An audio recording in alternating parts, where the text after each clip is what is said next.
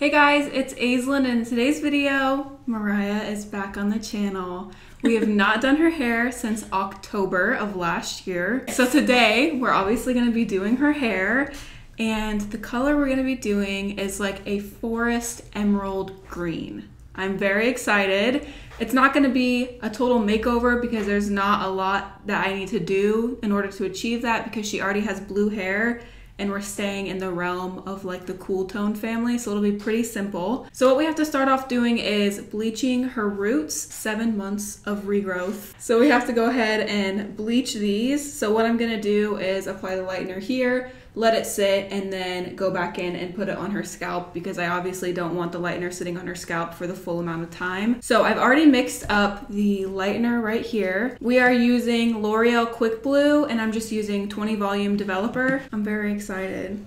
Are you excited? Very. Okay. Okay, so part of this is going to be voiceover and the other part is just going to be some music.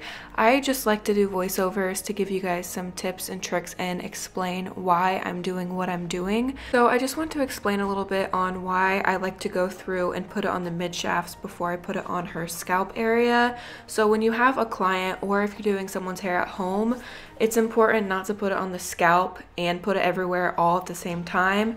When the hair grows out past a certain length, it keratinizes, which means it has like a harder coating on it basically. And so you want to make sure you break through that coating first. And the first like ½ inch to inch of her regrowth doesn't have that hard built up keratin yet, so it's going to lift way faster than her mid shaft. So always go in and apply it on the mid shaft area first if they have this much regrowth, and then I like to sit and watch it until it gets to about a level 7 or 8, and then I go ahead and go back in and apply it on her scalp area. As you saw, I started in the back of her head, and I normally like to do that because for most people, the hair in the back of your head is darker than the hair around your face and in the crown area. Those are the areas that are getting the most sunlight and are naturally going to lighten. Also, a lot of people are generally just darker in the back of their head, so I like to start there because it's normally darker, so it's going to take a little bit more time to lift.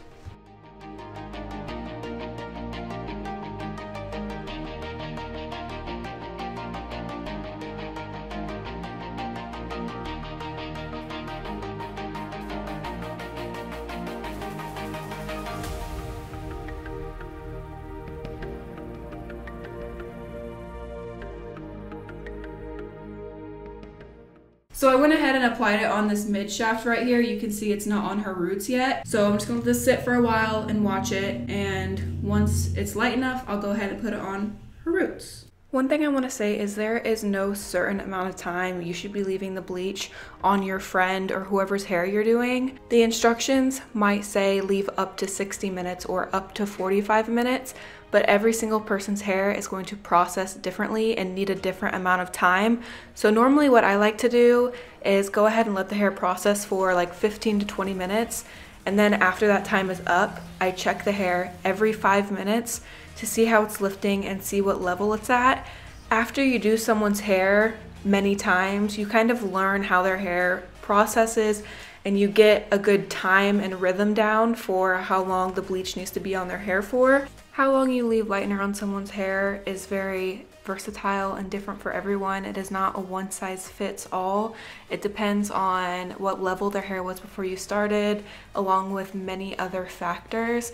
I'm just trying to give you guys tips because I know a lot of you guys do your hair at home or do your friends or family's hair at home and you might not be licensed. So I'm trying to share some good tips with you guys that will help you guys and also like save the integrity of your friends' family's hair.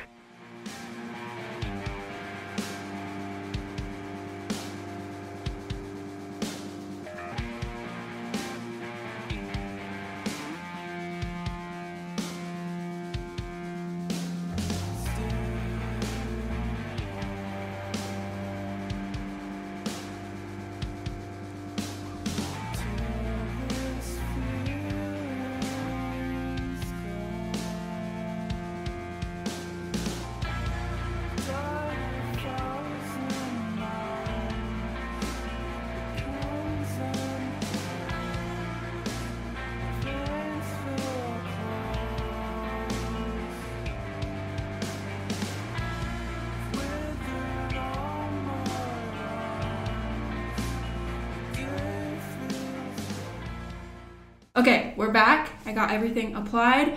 I'm gonna let this sit probably like 15 to 30 minutes. I'm just gonna watch it because I don't know how fast her hair is going to lift. I'll leave it 15 minutes and then after that I'll start checking it every 5 minutes. I'm also gonna put on a shower cap just to maintain the moisture and heat so that way the bleach doesn't dry out. So I'll see you guys once we have this rinsed and shampooed. I feel so awkward.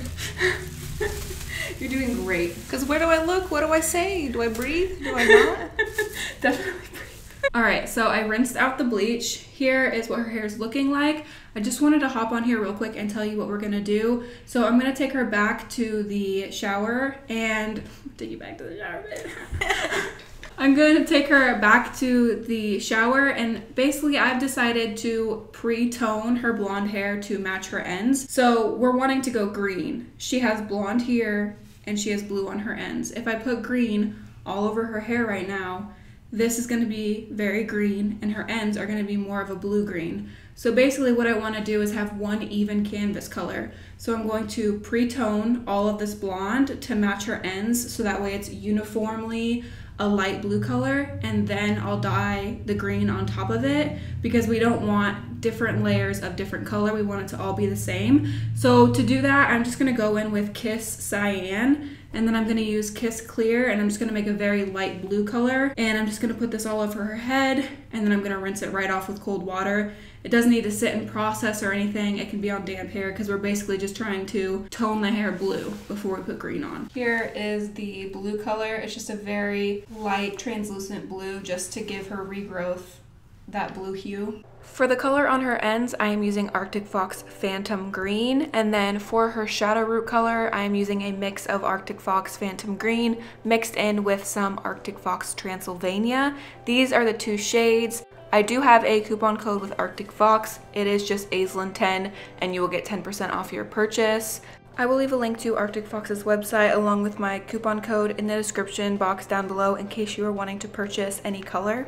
I wanted to leave this clip in because you can really see how toning her blonde hair to a more of a blue shade really helped blend in with her end color. Before it was very yellow and brassy, and now it matches more with her hair overall, so we have a much better even canvas to start with. So originally I was just going to do like a basic 1-inch shadow root with the dark green and black combo, and then as I started applying, I decided I wanted to drag out that shadow root significantly more. The reason I decided to do this is because Mariah has very long hair, and I felt like if I would have just done 1 inch of the darker color, it wouldn't have been seen. I really wanted there to be like a blending of the two colors, and you could really see the darker green go into that lighter forest emerald green, and I just figured with only applying the dark 1 inch, you wouldn't have really seen that darker color and it would have been missed in her hair. So I wanted it to be more of like an ombre shadow root versus just a small tiny bit of that black color along her root.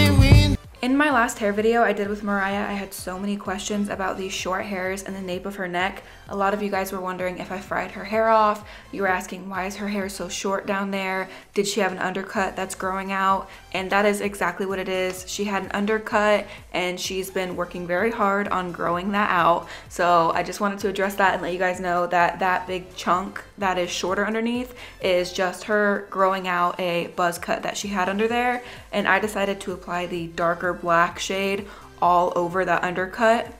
So now I'm applying the lighter emerald green to her end color, and one tip I want to share with you guys is start from the bottom up. So instead of applying the end color at the top of her hair and then flipping that section over on the other side, start at the bottom. So flip all the hair over to the other side of her head and then pull down a section at a time, so that way you're not throwing the hair over the head that already has color on it. It's just so much easier and so much cleaner of an environment if you start working and applying color from the bottom sections up, especially when you're doing multiple colors. That way you're not worried about the colors transferring on other colors. For this situation, it wouldn't have been a big deal if I would have started at the top and then applied to the bottom, but for situations where you're doing multiple different hair colors, you don't want any of those sections to touch other sections and contaminate different colors. So I just think it's easier and makes it more clean if you start at the bottom and then work your way to the top.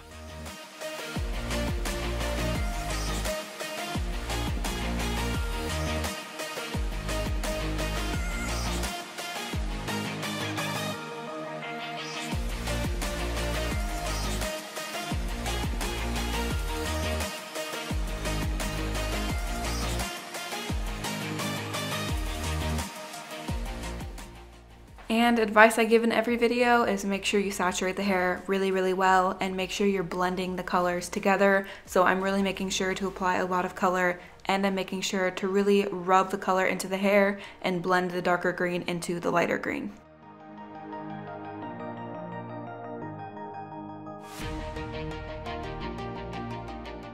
The color is on. We're gonna wait an hour. Sorry I didn't talk when I was mixing it up. I'm like very exhausted and my back hurts, and like she's tired and I'm tired and we're hungry and I'm sweating. So yeah. So we're gonna let this sit for an hour and then rinse it in cold water, no shampoo, and then we will be back once her hair is styled, so that way you guys can see what it looks like, and I'm very excited. Same. I can't wait. See you when we're done. And it's reveal time. We're back, and this is how her hair turned out. Okay, I have to pause it right here because I have to talk about something that happened during the editing process. So after we had finished with her hair, I wanted to take some photos on my phone, and I had noticed the camera was not picking up the true color of her hair. It was making it look like a bluish gray color, and it was looking very washed out. So I tried taking pictures on her phone, and the same thing happened. So I started panicking, like, I really hope my lens picked up the actual color of your hair. Well, while editing, I realized it did not pick up the actual tone and color of her hair at all. So disappointing, so heartbreaking to go through all this work and for you guys not to be able to see the actual true, deep, beautiful forest green color of her hair. You might be looking at her hair and thinking it looks dingy, it looks dull, it looks like she's already washed it. It kind of has like a bluish gray tint to it. That is not how it looked in person at all. I tried so many times in different lighting to take pictures on my phone so I could insert some and show you what the true, beautiful, deep green she had was, and I could not get any pictures. No camera would capture the true color. So I'm gonna insert some pictures that I found online that look exactly like the true color of her hair.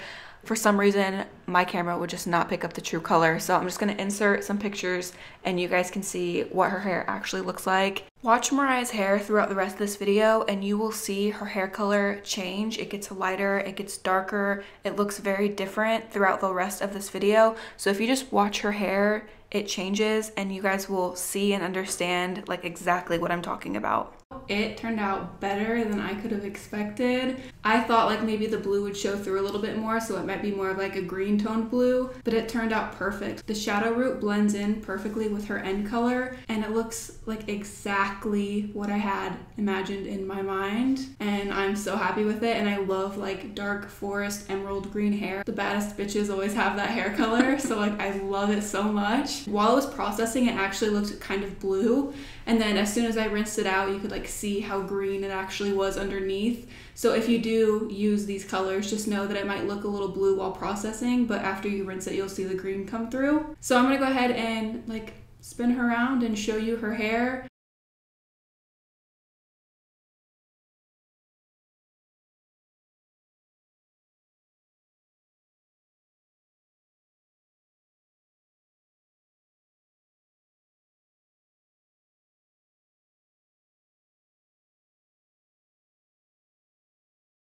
That is all for today's video. I hope you guys enjoyed it. Another hair transformation with Mariah. Tell her in the comment down below to get her hair done more often. more than once every 7 months, so you guys can see her more. Don't forget to check out my Instagram. The link to that is in the description down below. I post way more of my everyday life on there. Give the video a thumbs up if you enjoyed it. I love you guys so much, and until next time, guys, stay weird. Bye.